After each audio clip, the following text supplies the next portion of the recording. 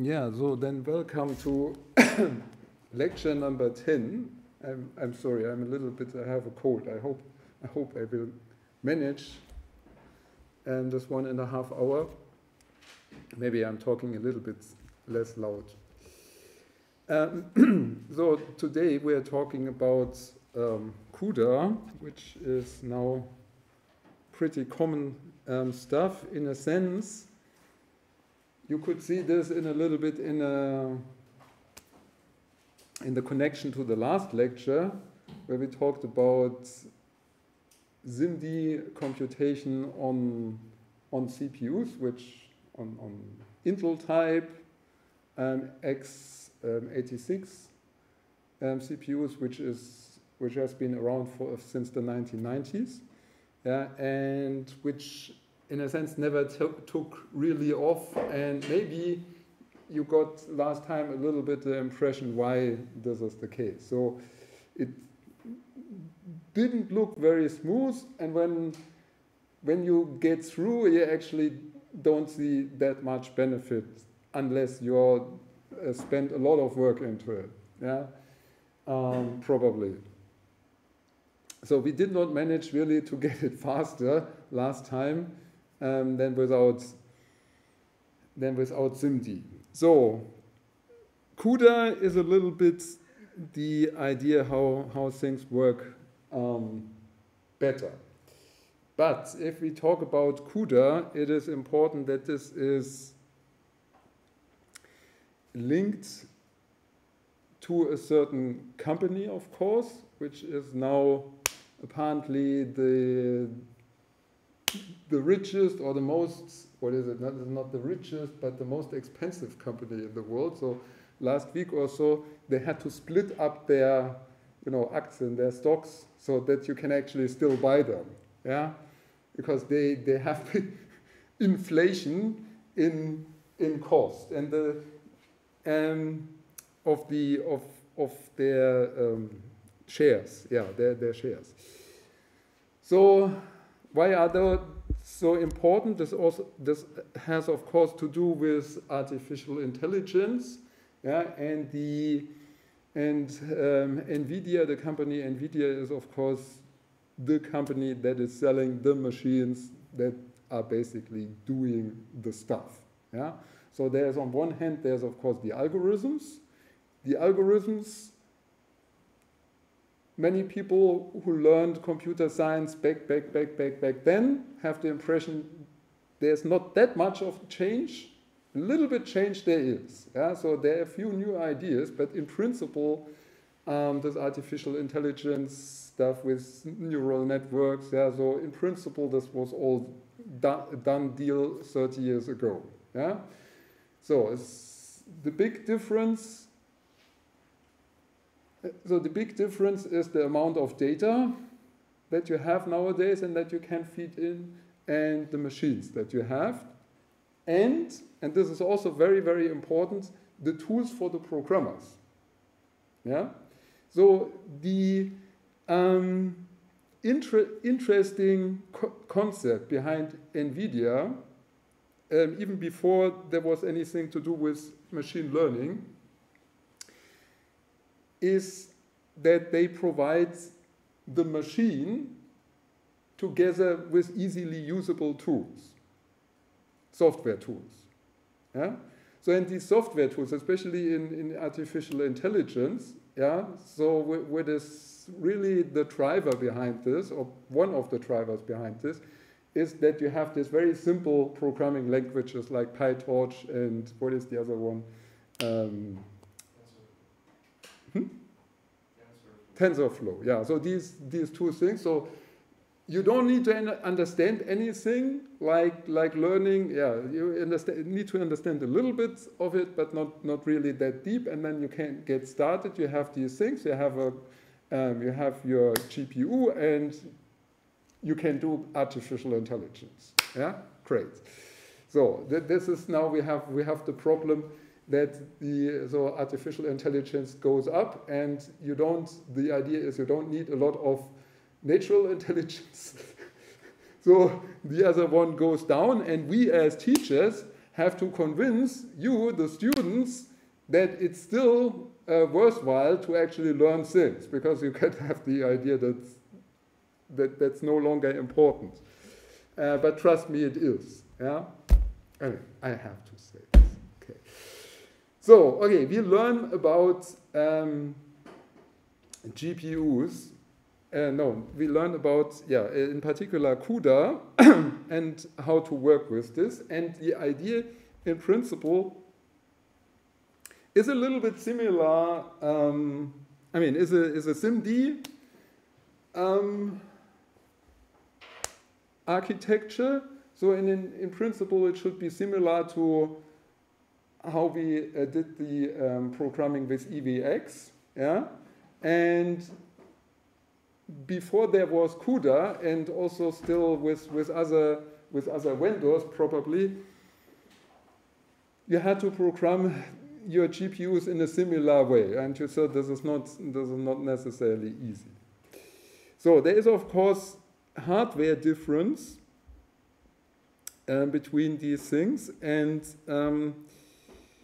so if you look at the CPU, and of course this is a little bit outdated, but we also work with an outdated computer. So our computer here is the Phoenix is 8 years old. Yeah. So we have this kind of processor, Intel Xeon E5, that comes with 10 cores, and it uses hyper-threading, so you can do 20 threads at one time. So and the CPU, so these pictures come from NVIDIA, where they compare their machines to the usual machines. So here you have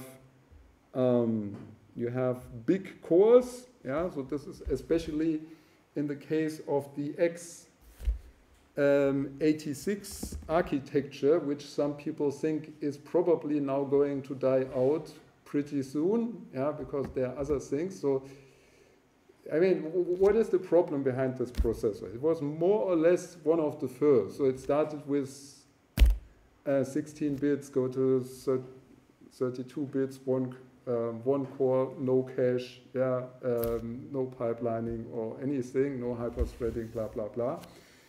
And they suffer from that whatever they invented on the way from 1980.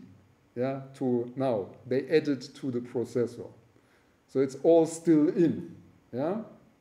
So it's just growing, like, I don't know, like a tree, which becomes unmovable, yeah? So it's big, it can do a lot of stuff, but whatever has been added will be there forever, yeah? So, and this is very unflexible.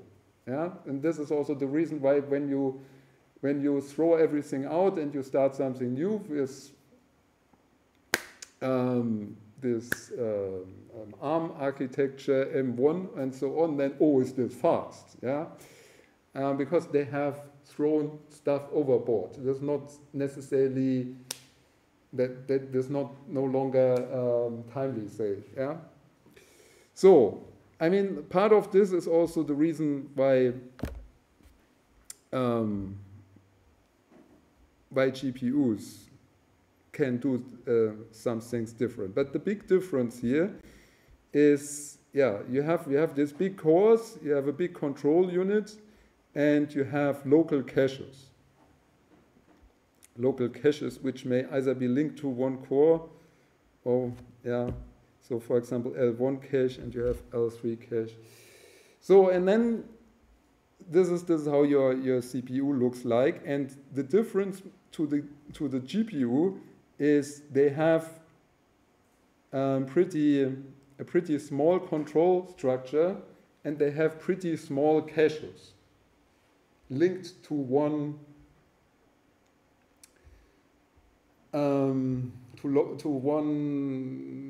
core, so to speak, yeah, and then they have these large vector units of usually 32 things, 32 threads that have to be processed at the same time, and they have lots of them. Yeah, so all of them can do calculations, but they all have to do the same calculation at the same time. It's the SIMD version. So now they have about the cache. So they have registers.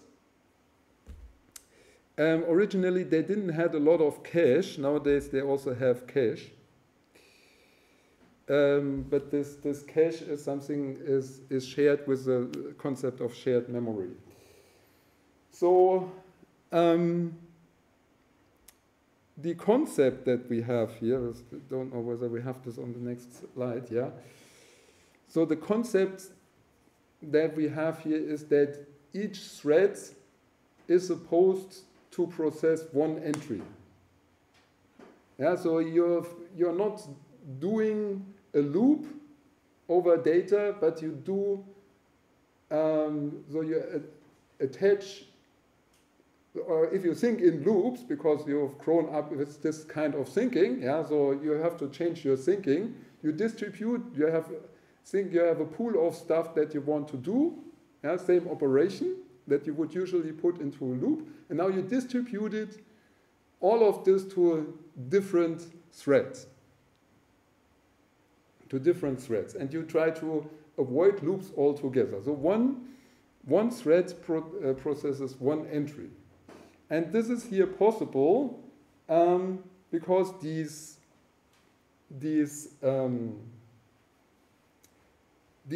threads can change between what they are doing without overhead.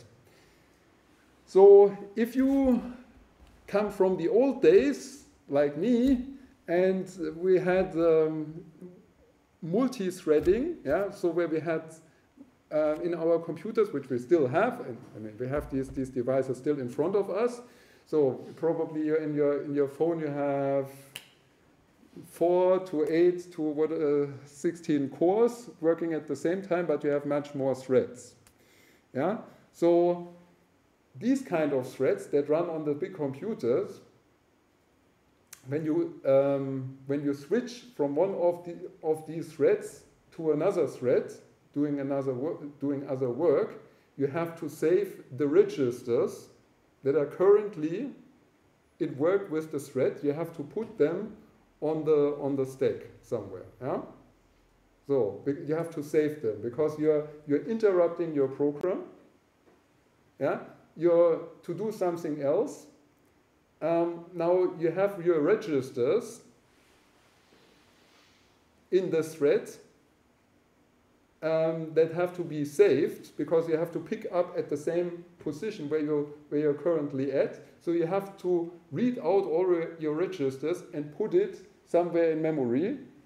Read this for the other threads that you want to continue. Put this into your registers. Do the other thing and do the copying again. Yeah? So this is something that the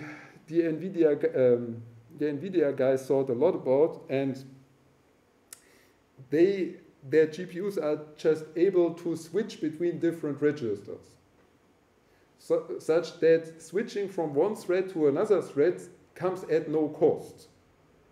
Yeah? So this is very important because on the CPU, you wouldn't do this to try to have one thread doing one thing, yeah, because you want to switch between threads very rarely, not often, because it's expensive to switch between threads.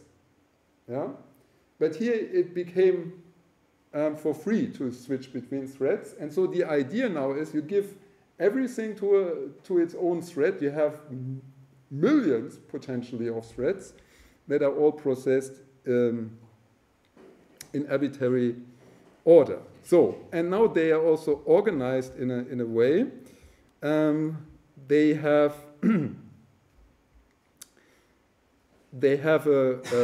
so this is how your program is being organized. You put your program into a grid, which can be one-dimensional, two-dimensional, or three-dimensional. You have to think this comes from graphics cards. So usually they produce images which are two-dimensional grids, and you could put your image on a grid, and then inside this image you have then blocks, and inside these blocks you have pixels, and each pixel is processed by one thread at a time. So this is basically the idea. Yeah? So all of this originally came from graphics processing, and then something like 15 years ago, suddenly there were this graphics card without, monitor plug. Yeah. So this was the DC1060 was the first of them. Yeah. Where you could plug this in and you could not, you did not get a picture out. And back then it was not necessarily easy to read memory in the graphics card, because the graphic card was only, you throw things out and it never came back. Now we have to think about this coming back. So now, because the graphics card is not the main computer. Now you have to think of this like this. There's the host, which is the machine that is in front of you and is run with the CPU and the operating system. And then there is the device. And originally, you would just send the image data to the device, and the device would just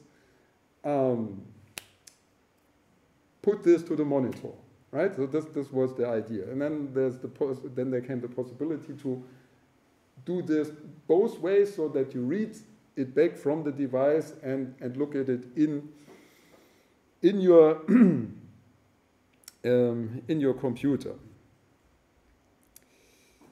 So now we have the host, that is your computer. The device is the graphics card, and we have something that we call kernels, and the kernels is the program that we send to the device, and this will now distribute the same program on as many threads as you wish. Yeah? And one thing that still comes from that is probably, because I'm an old guy coming from the old time, because a kernel is originally supposed to put images on your screen. Your operating system will usually put a limit on how long a kernel is allowed to run, and this is pretty short usually. Yeah? So you cannot run very long programs in this way. You will usually run very, very short programs. But again, so this comes from the time when a graphics card was just a graphics card, and now things will probably change a little bit. Okay, so how does this work with this Cuda? So Cuda is a C-like programming language that is supposed to simplify the programming on NVIDIA GPUs. Unfortunately, only on NVIDIA GPUs. Yeah. So you have seen how you can do SIMD on the CPU with this intrinsic function. So if you want to add two vectors, so you have to write add vector with blah blah blah blah blah, and you start thinking, so suppose I have an equation. How do I put this equation into my computer? And you have to imagine, so back 20 years ago, when there were already graphics cards that would already do something like this, and you wanted, they were already faster than the CPU, programming them was really pain, yeah, because you had to use such kind of functions. Now, the guys from NVIDIA, of course, so this is the big innovation. Maybe the bigger innovation than having fast graphics cards, because the others also have fast, maybe faster, I don't know. But they could not be so easily programmed. as this. So the idea is to really make it feel like you're programming in C. Not necessarily C++, but programming like in C. Okay, so you will define your function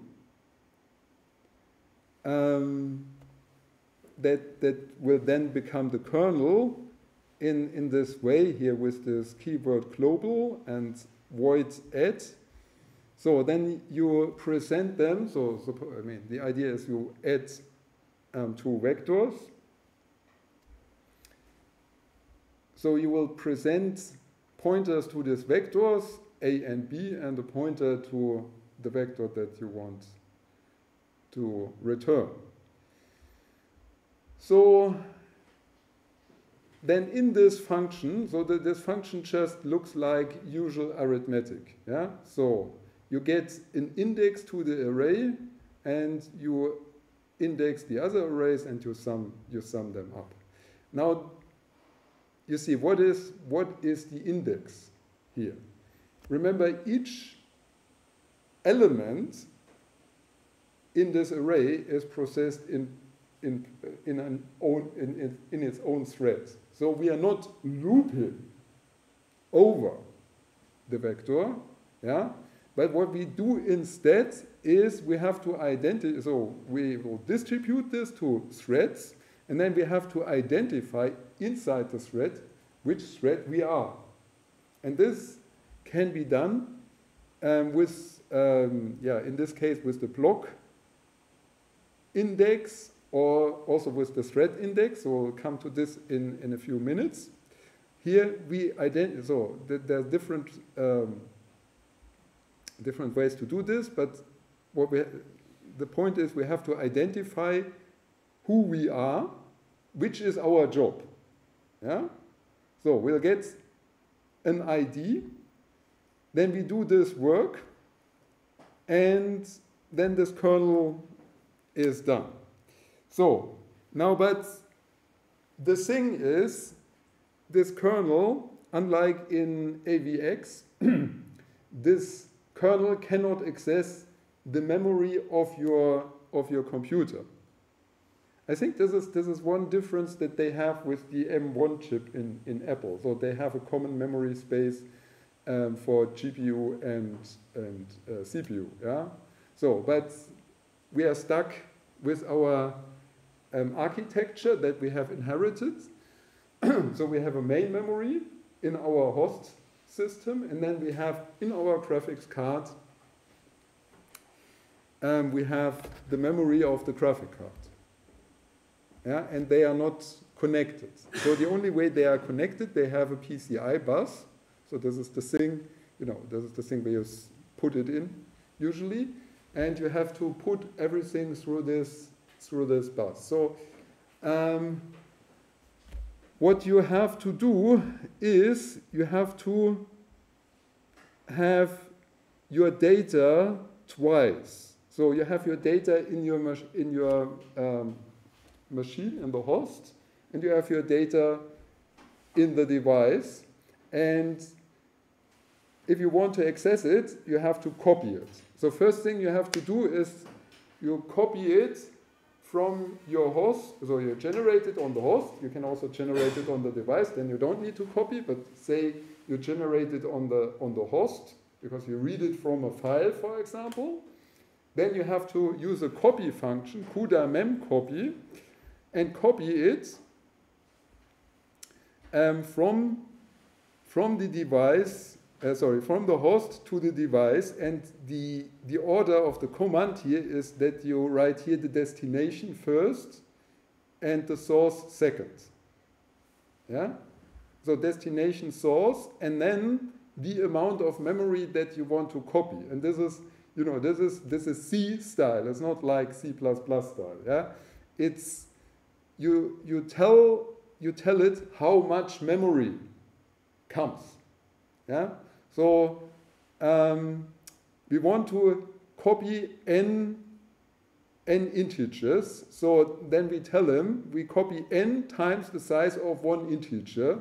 This is the amount of memory that is copied from here to there. Yeah? And then we specify that we want to copy from the host to the device. So then we call this this function like this. So this is something. This is wrong. I tried to get rid of these mistakes, but I did not. So, okay, so there are these chevrons here, which we'll discuss in a minute. So they are indicating how many threads we are using. And then we call this function with the pointers on the device. Yeah? So this is a function, it's a global function that runs on the device, and it has only access to the memory of the device. So it can only use the pointers in the device, not the pointers in the host. Yeah? There's no access to this. Okay, so then it does the addition. So, okay, this is how it works. We have the host, we send data over the PCI bus into the RAM, then we do the calculation here, and then we copy it back. So again, with copying it back, we have the destination first, and then the source, where the destination is now the host, and the source is the device. We have the amount of bytes, the number of bytes that we want to send, and here we indicate now that we are doing the copying in the other way, namely from the device to the host. Okay? So, any questions to this? No, very simple. So before we do copying, we have to allocate memory. Yeah? So the memory has to exist before we copy anything. So that means in general we have to have these arrays on the host, and we have to have these arrays on the device. And how we allocate memory on the host is something that we discussed already. So this is now it's not the new function, yeah. So but it's plain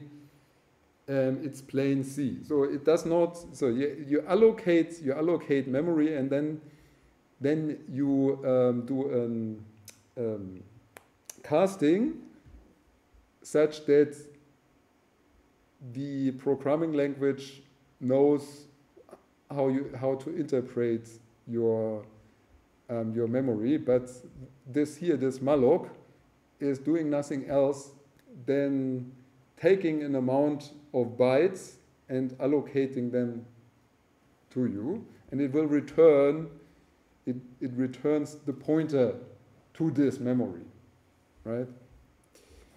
So here you just write how many bytes you want to have, and the way you will usually do this is you ask the programming language how many bytes is in one float, yeah, because you want to allocate it for floats, and then you multiply this with the number of floats that you want to have. So, and so this is plain C, yeah. In Cuda, you do it the same way. It's just a different function. It's not exactly the same way, yeah. It's a little bit more modern, yeah. So you have the function Cuda malloc that allocates memory now on the device. So we need to give them the pointer for the device, and here again just the amount of memory. Yeah, so you don't need to write this here. If you know how many bytes are in a float, there will be 4 bytes in a float. Yeah, you can just write here 4. Yeah, it's just bad style. Yeah.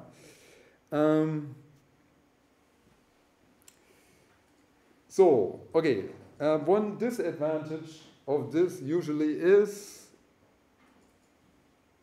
the amount of memory that you need, because in particular if you do big stuff, which you do when you do machine learning, then you usually have 2 copies of this. Yeah, one of your host machine and one of the device. Yeah, so it's not, you cannot think, it's not like you have twice the memory. Actually, you have only, because you have this memory on the device and this memory in your host, you need it twice. I mean, you can be clever and delete stuff, yeah, but in general, you need it twice. So,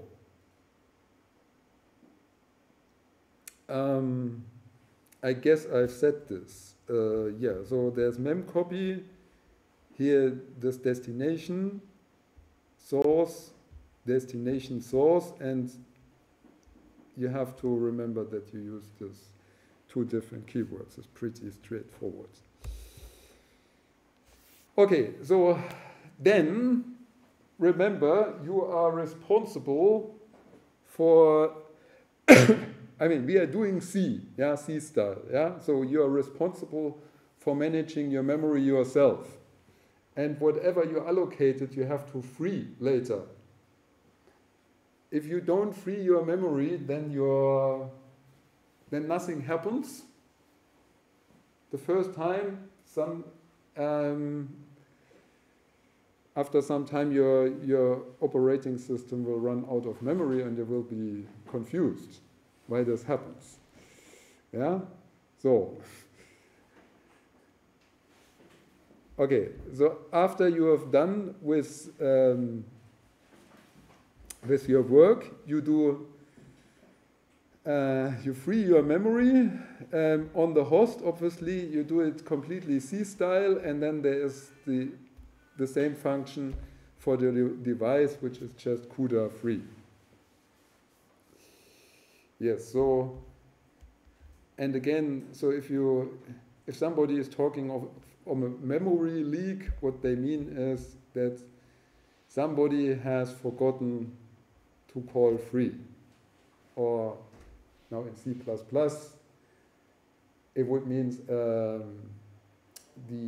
somebody forgot to call the destructor. But what the destructor does is just, behind the scenes is using this malloc and free. This is just something that has become a little bit out of fashion for some time. Now, since more people are using Cuda, you have to go back to the roots and have to learn a little bit of basic old C style, yeah, because this is C and not C++.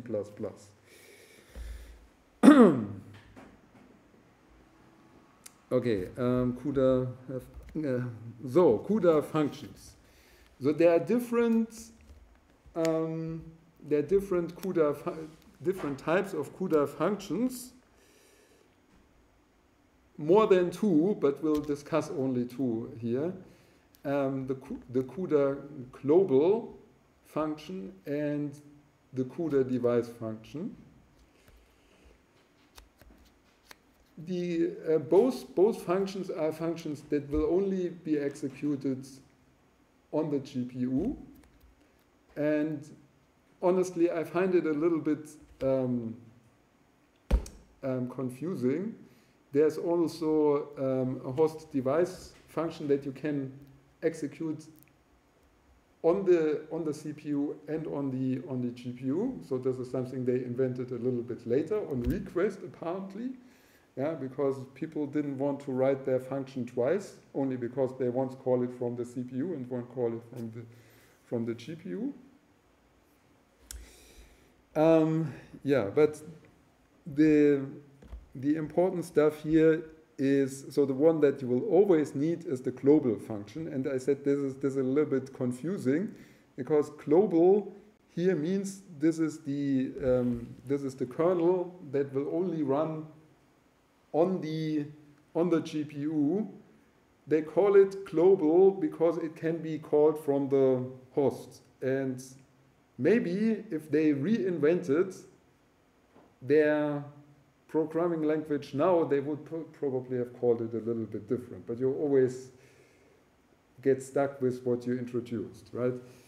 So this is your kernel. Global means not it runs on both devices, but it can be accessed from the host.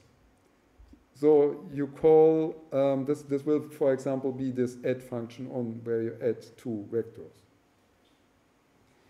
The other thing is the device function. And the device function is a function that can only be called from the GPU. This means a global function can call a device function.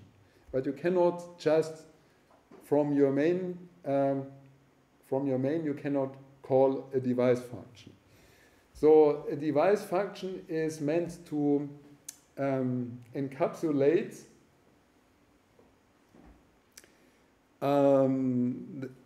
repeated tasks that you want to do entirely on the GPU.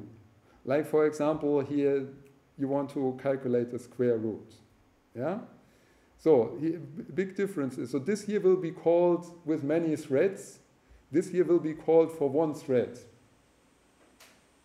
Yeah. So now suppose you have a big equation in your global function where you have to calculate many square roots. Yeah. So you don't want to do this again and again. I mean, it's a little bit stupid because there is already a square root function, but just to keep things simple, yeah. Say you have a special square root that is so much faster or whatever, yeah. So then you want to do this by these function calls. Yes, but this will be called only for each entry individually.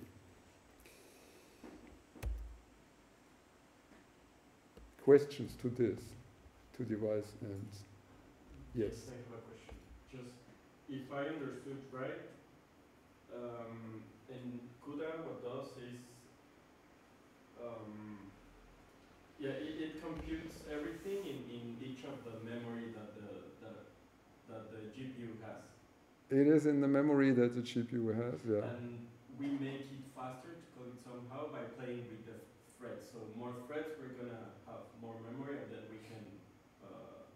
More memory. No, the thing is, I'm not sure that I probably I just remember I skipped over something here that may be important. Yeah.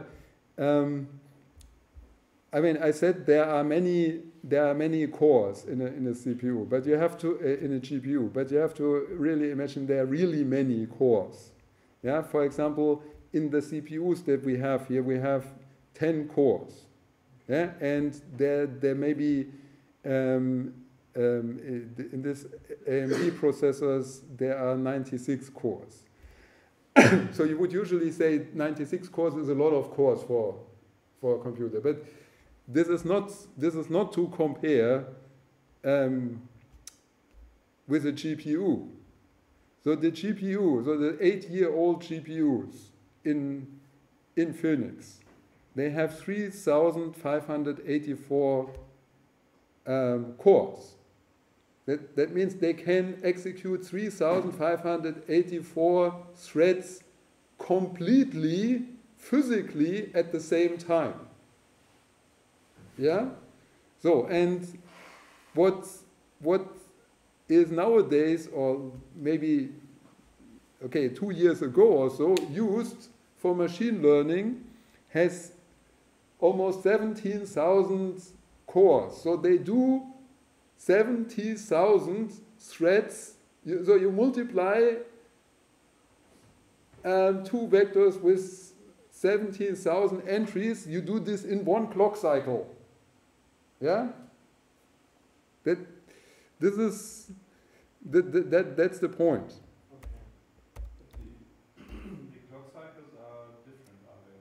The clock cycles are different, yes. So you do it in 1 clock cycle of the GPU.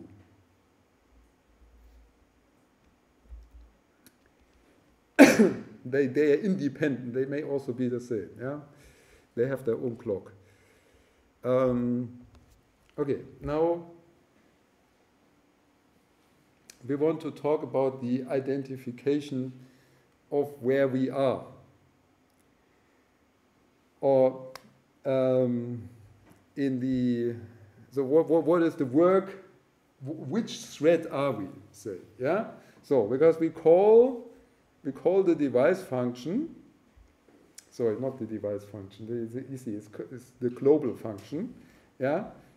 Say add, and we call this with these additional parameters that we put in these triple chevrons, yeah? So we have this triple chevron, and then we have here 2 more parameters. Yeah, so so outside here, this is just a function. And the second thing is the number of blocks that we put into one grid. So the grid is the entire thing, and say how many blocks do we have here. And in this case, we would have 1 block in our grid. And the second number is how many threads do we have in 1 block. Okay, so this is some kind of how they organize things. So what you so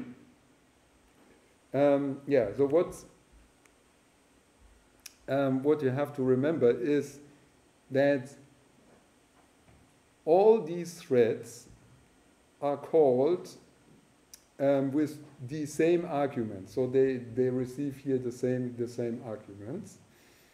And Cuda has to provide functionality that allows each thread to identify what it is supposed to do with the data. But they all have access to the same data. Now, the thing with this here. So there will be, in total, in this call, will be 256 threads, which for GPU is ridiculous because the GPU has thousands of cores. So when we call it this way, this can all be done in 1 clock cycle. As all in complete parallel. Yeah? Because it's only there will only be 256 threads. I mean, the function will of course have several clock cycles if they do complicated stuff. All right.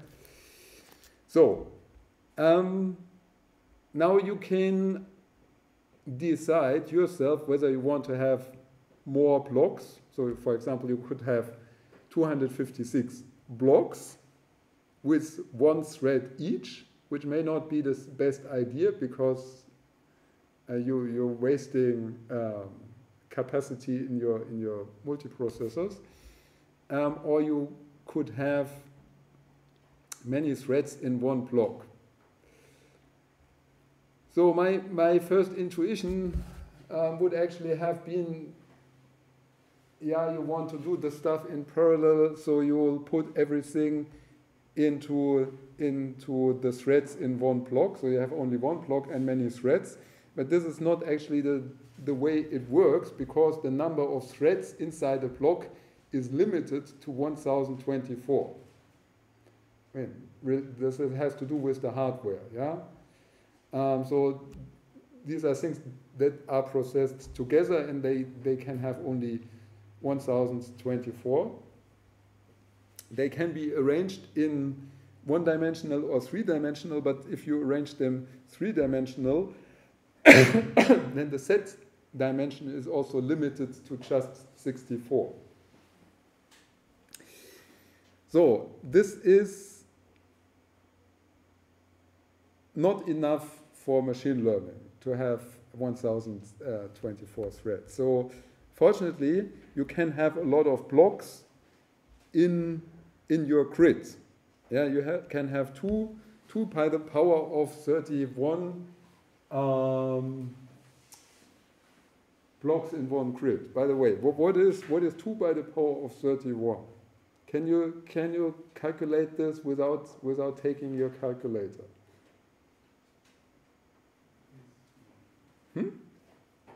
No, okay. You don't have to be very accurate.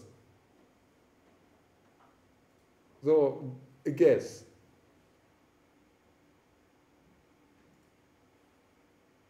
You know how to do this.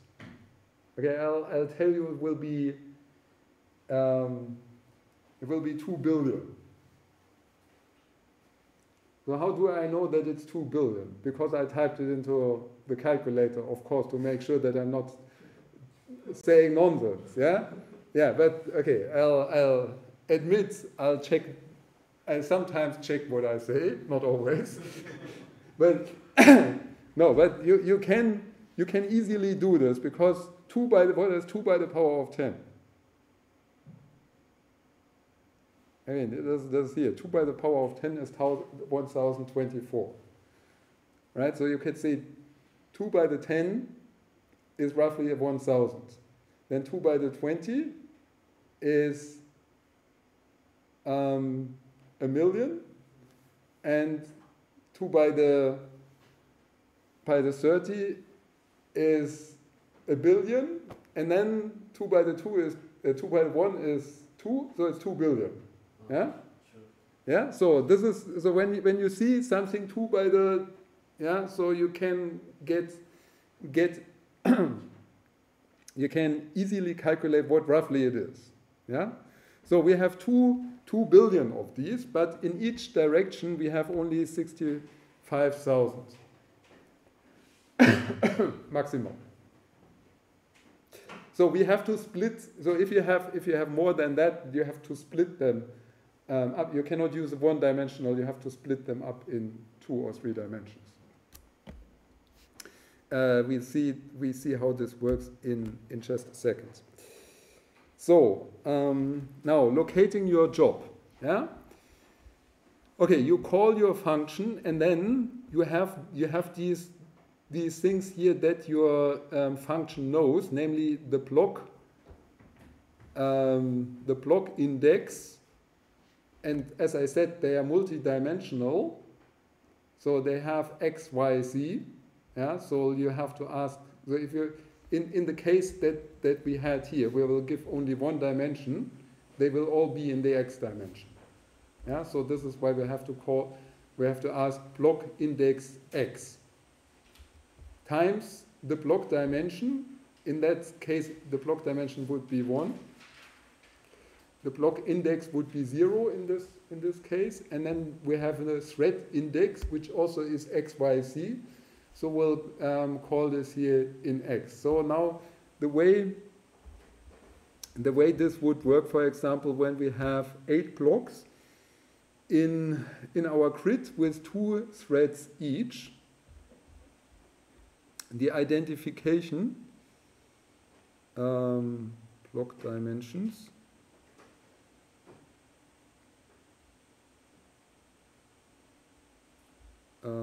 Block. Okay, sometimes I'll just look whether I screwed this here up, because in this, I think I screwed this up again, right? We are in block. Okay, we have 8 blocks and we have 2 threads each. I guess I'll have. Is this a picture? No. Okay. Sorry for messing.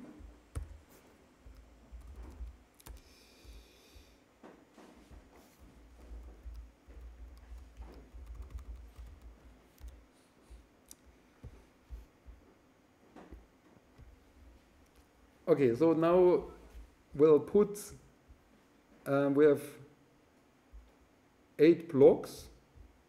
So now we have these 2 arrays here next to each other, and we want to identify where we are, and thread ID is then 1. Okay, I hope I did not mess this any further. Yeah. So, okay, you have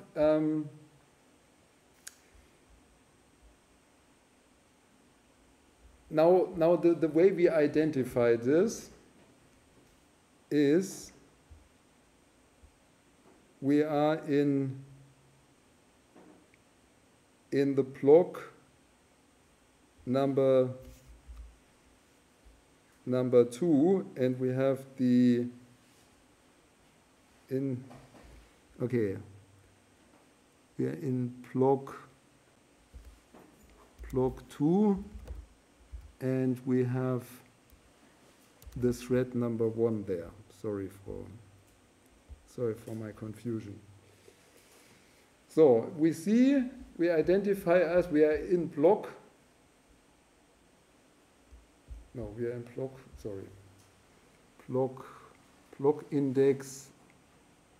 Yeah, block index. Right. So block index is 2. Yeah, because we are counting here the blocks up, and our thread index is 1. So we'll do this calculation: block index x times the block dimension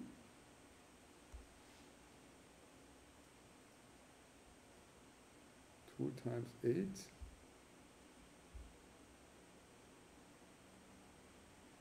I'm messing it up, right? I'm messing it up.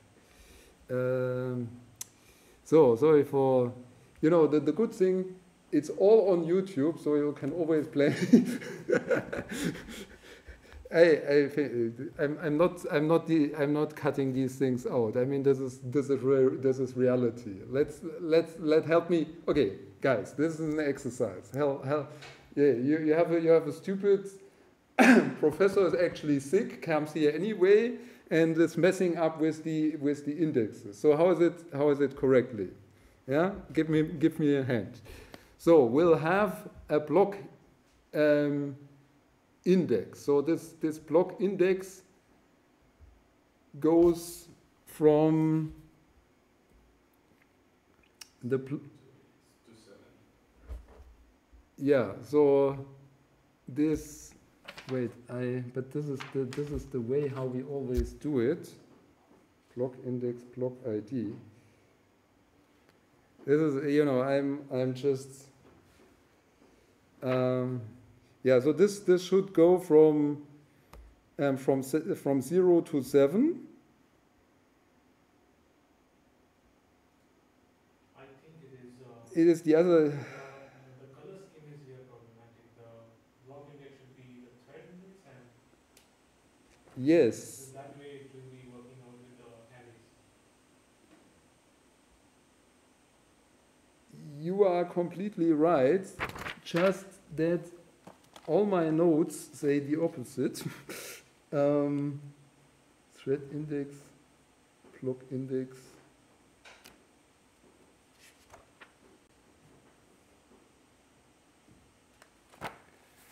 Yeah. So because it should be, so this reads like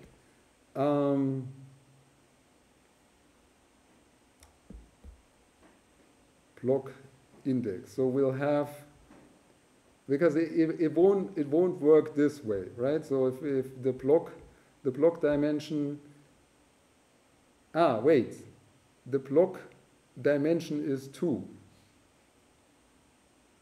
Because the block has only 2 threads.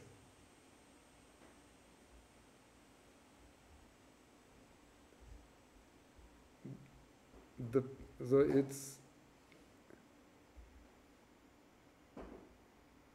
it's 2 times.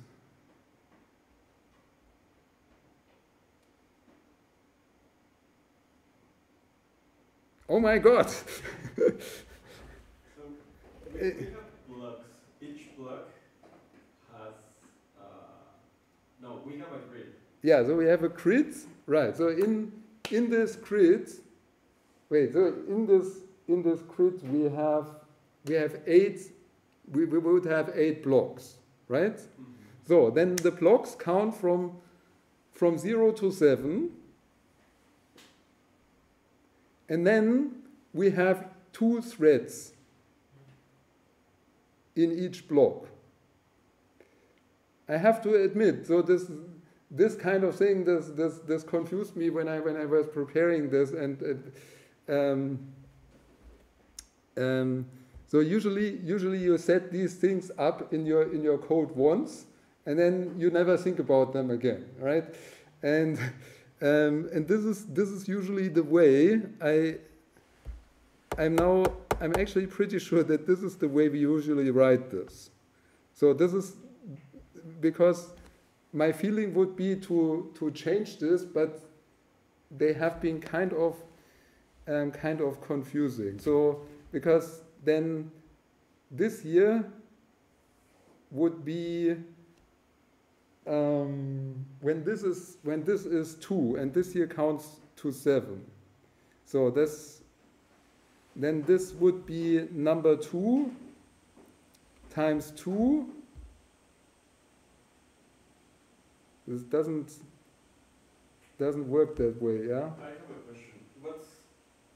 What I don't understand is which number, for example, if we're at the first one, if we're at the first block, Yeah? inside we have 2 threads. So I is going to, or the first thread is going to have 0, and the second thread is going to be 1, right? Mm-hmm. Then if we move to the next block, we would need to skip the whole, I don't know if we need to skip the whole indices for the Yeah, thread. so if you, right, so this is why I say the block dim x must be the number of so because then this would be 2, and if it's 2 times, so this would be 4 plus 1, and if it's 4 plus 1, then it's 5. This doesn't make so then it will be in a different spot, right? So it will be in that spot here. I don't know. I guess I have to reduce. Okay, I have to. Do we want to do it online? So this would be then 2, I guess. So it will just identify another one, and this will be zip, this one here, and we put this to.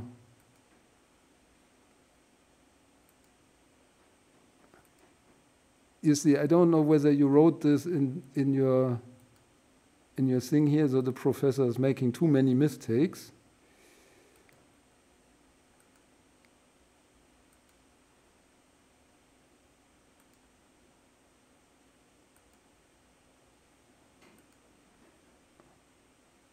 So then this would be 2 times, no, it would be then this,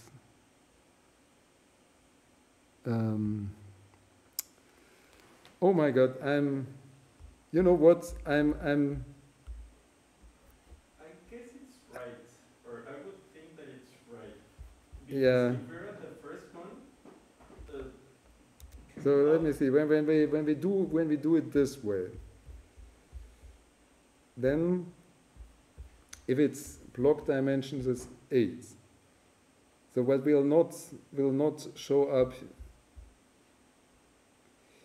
I mean, the thing, you know, the one thing that is important that comes out is, of course, that everybody gets to do their own thing.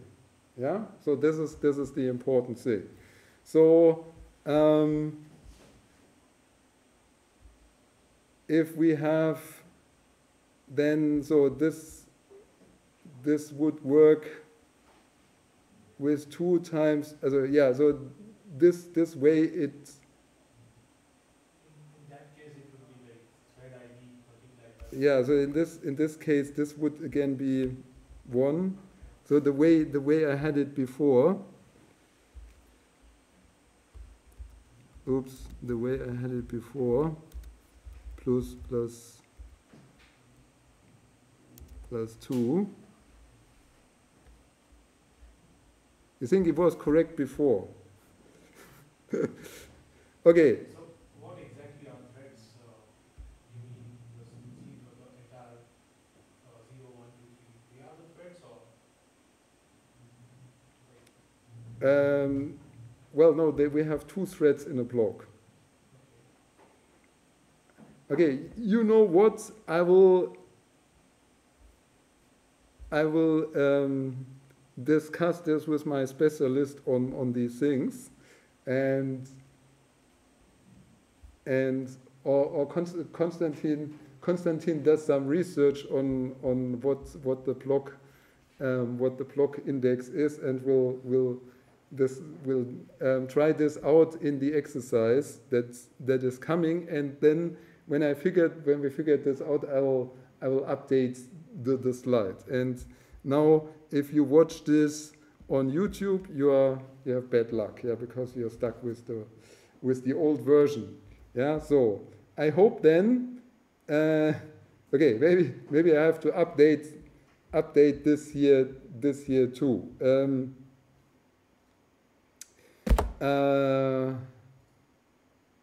Right. So what I wanted to show here is you can call these things also with three-dimensional grids and blocks, and this is when you use the data type, the Cuda data type DIM3. So you can produce a vector, a triplet, say, that's not a vector, a triplet with 3 entries, and then you can call your function with these, and then you have to identify the x, y, and z component like this. Yeah, so x times block dim x plus thread ID x. Yeah, so this is. No, Please. I found You found the explanation.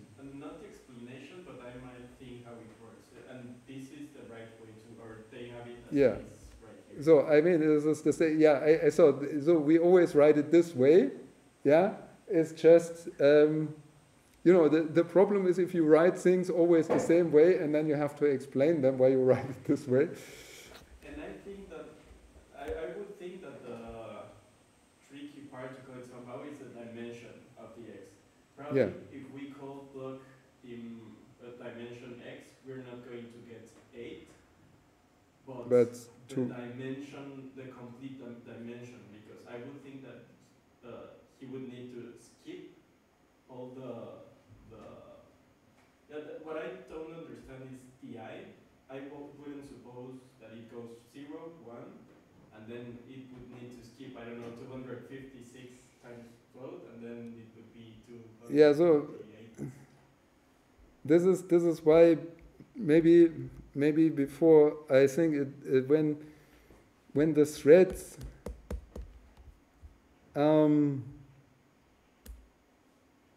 okay.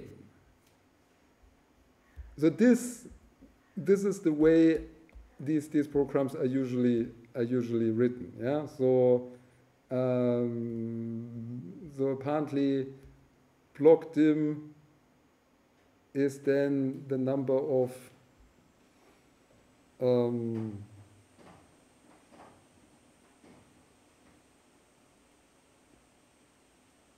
okay. You know what? I'll look it up later while you're doing your exercise, but you can do it this way because this is the way we usually do it. Yeah. So this should be the correct way. Yeah. Sorry for confusion. That's reality. Yeah. So always remember the guy in front of you is also not, I mean, also learns these things from somewhere. Okay. Calling device function. Yes, so this I guess I've already said. So the device function can now be called inside the from a global function, and not from outside. So in the global function, for example, we want to have the square root over everything. So here again we have to get the index in this way, and then we'll call the function square, which is a device function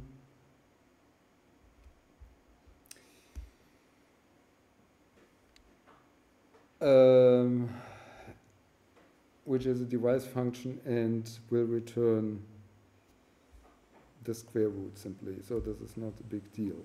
Now, one of the last things we have to talk about is the warps.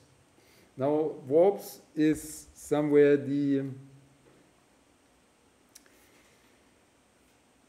like a little bit the hardware implementation of these things. So because they are SIMD machines, yeah, they cannot execute these threads at the same time. Yeah, we say we have thousands of cores, but these cores cannot do independent work. Yeah, but they have to do work together. However, they don't all need to do the same thing at the same time, and they will not do the same thing at the same time. Only 32, so the length of the vector is 32, so they will do 32 of these operations always at the same time, and this is called a warp. And sometimes it is possible to split a warp so that it's only doing half of this. Then it's a half warp. Yeah. But usually you have to split these things are in the hardware split up in warps of 32. So this is the length of the vector of your SIMD device. And now, if you know this, then you also know from last time, if we want to do branching on a SIMD machine, where this is actually not possible, and we had this program which was relatively complicated, where we simulated branching, right? So we do both operations, save them in different places, and then combine them together. Yeah, compare them and combine them together. So all of this is also done in Cuda. The only thing is you don't need to care about it. Yeah? So the good thing here is you can just write the code. Yeah? But you have to know how your code is executed. So here, again, in each branch, always everything is executed. Like, for example, or at least if it actually branches. So I'm not sure when one branch doesn't do anything because there's no thread in this branch, probably it will not be executed. I don't know. But let's think about the case like this. So we have our warp here of this 32 different threads, and then in this global function we have a condition which is totally fine to write in Cuda. Yeah, if I is equal to 0, do the 0 thing, and else do the other thing. So we have some branching. And the way this is executed is, so at 0, it will do the 0 thing and will turn the other threads off. So one possibility that they have is to just mute, yeah, the operation. They can mute it, so it will not do anything. But it will also not do anything else, right? So then this will be executed, and then the opposite part will also be executed, where this one here is muted. Yeah, and then after executing both, everything is done. But you have to, so you don't want to do a lot of branching. And also, if you don't want to have anything that you want to do in both branches inside the branch here. So you will want to minimalize the branching as much as possible. Yeah, because each branch is always executed sequentially. So it's parallel programming means sequential execution of branches, right? So this brings, this was only the second to last thing. And okay, so there is some simplification for the management of the memory. I'm running out of voice, but we'll be done in a few minutes. So since release 6 of Cuda, I think we are in 11 or 12 now. There is a simplification for the management of allocated memory. So previously, I told you we have to allocate memory on the host and the device.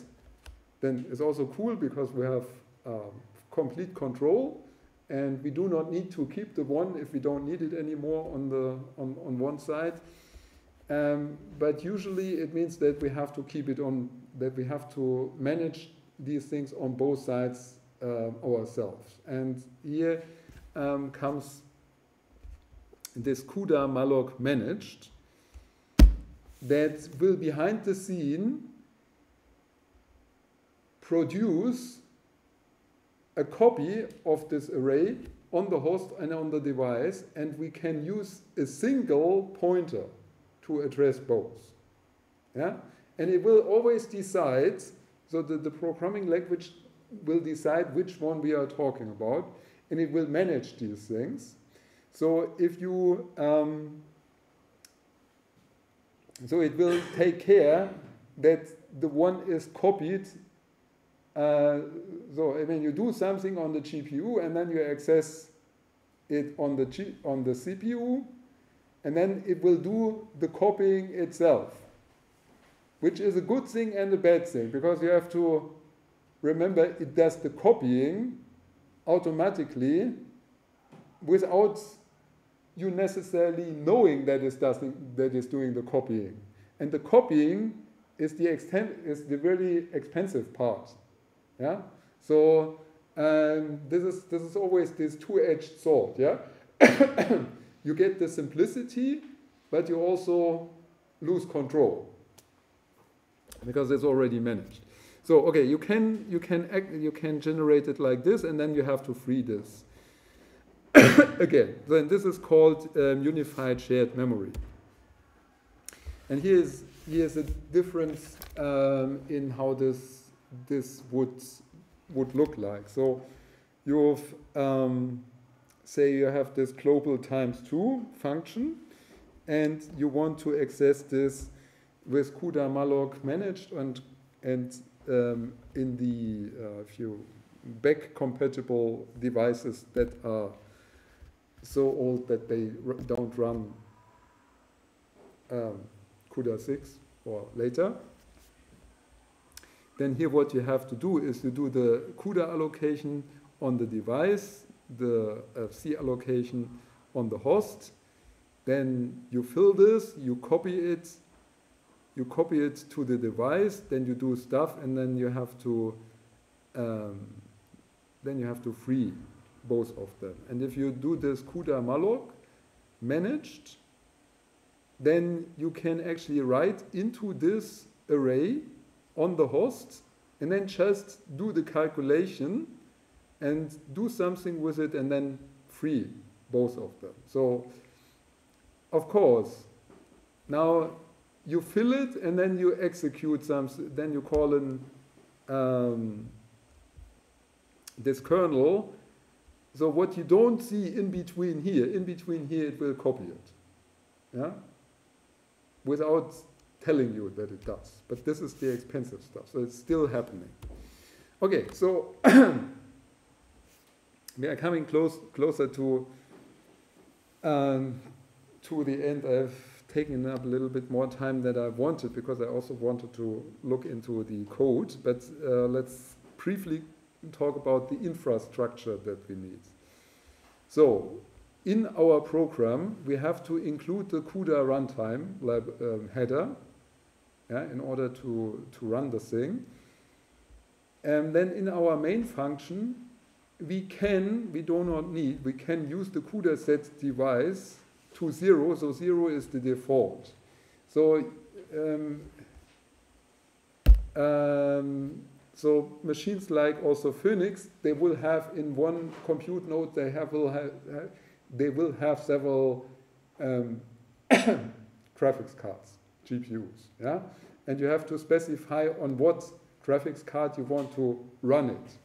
So your first graphic card, if you have only one, then this one has the device number 0, and if you do not specify one, it will take that one.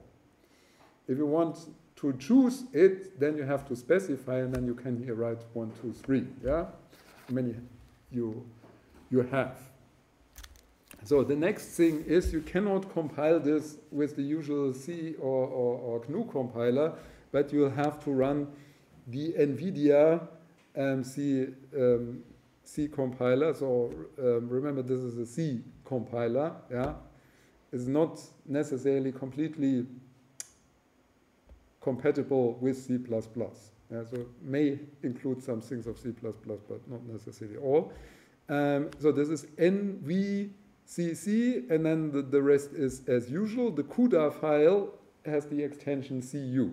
Yeah, and then you can, in principle, just start it. So problem is, I mean, we should not start things on the login nodes anyway. Yeah, the login nodes are not for computing, and because they are not for computing, they do not have a GPU. So what we have, we have to do it with the job file now, otherwise it won't run. And in the job file, in Phoenix, we have to indicate that we use the Q GPU 03. Otherwise, it won't work. And with that, let me go to the code to give us a little bit blah blah blah blah make files. So let me see, bin Laplace. Okay, so in our Laplace example, your homework, there is a Cuda version. No, this is the executable. This is not the code.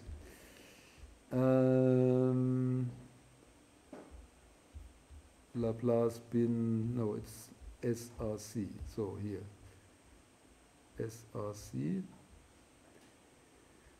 Oh, where did I?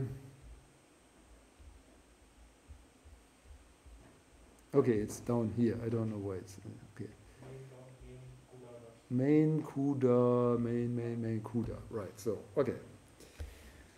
So here, this is now the one example that we look into before we do come to the exercise. So in here, I mean, hopefully you already looked into your homework, so you know what it's supposed to do. Yeah, this is the seed example, and here it uses the Cuda helper, and then up here it defines. It declares this global void, so this is the kernel function. Cuda calculate time step, and here it gets the entire arrays, inner grid, outer grid, and so on. Now, you see, I mean, this runs, yeah, so I guess this is the correct way of writing it. So it calculates, it is using one dimension here only, even though there's a two-dimensional problem, but we already have put this with the mapper into a one-dimensional format, right? You could do it in another way, but this is the way it's solved here. So we'll calculate the index from the block ID x and the block times block ID x, block dim x times, sorry, if a block dimension plus times the block index and then the thread index x. So this is how it's calculated. Yeah, and sorry for my confusion. I'll try to correct the picture. Then you do the very normal calculation in here, right? So it's not nothing fancy. It's just the same calculation as always. So now in this here there is a set device function. So the set device function is not a Cuda function. The set device function is defined in one of the headers. So we'll have a Cuda helper, yeah. So where there are some help functions. Now you see, where is this? This is a river in Kyoto. Yeah. So sorry. Yeah. Set device. Yeah. So what the set device function is, so you can specify on what device you want to run it, and what is actually calling here is the Cuda set device function, with some tests if there is no device, that number of device, blah. Yeah. So you can specify these devices. Let me go back. Okay, so this is a function that is implemented here. We don't actually need to specify the device function if we don't the device. If we don't specify it, then it will automatically start at device 0. But maybe you want to use several devices at the same time. Then of course you have to specify them. Okay, so then the usual stuff here, what they are doing, we have, I think, Cuda 11 installed here, so it's possible to use Cuda malloc managed. Yeah, so we have the old and the new data on the device and the hosts in the same time. Of course, we have the entire grid size number, the size of double. Then there's a Cuda error, which we're going to skip. Boundary conditions are being set, and somewhere we call the function. Where do we call the function? Return 0. Here, right. So calculate time step. Yeah. So we have number of blocks and block size. So block size is what I said. The number of threads in one block, right? So, and these things are set here. Block size is set to 256. So there should be something that you can divide by 32 so that it fits into a warp. Yeah? And the number of blocks will get, so we want to process each node, each point in this grid with just one thread. So we need the number of blocks for this. So we calculate what is happening.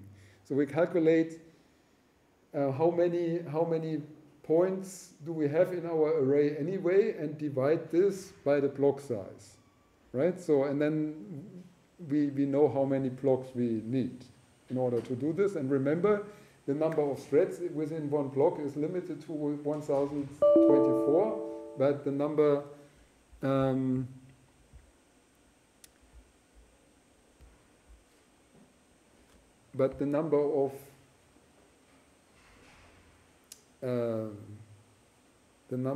blocks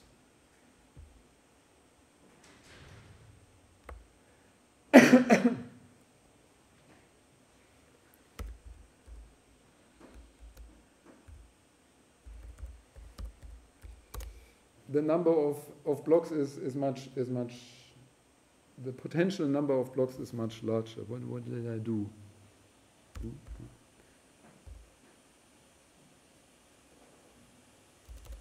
Sorry.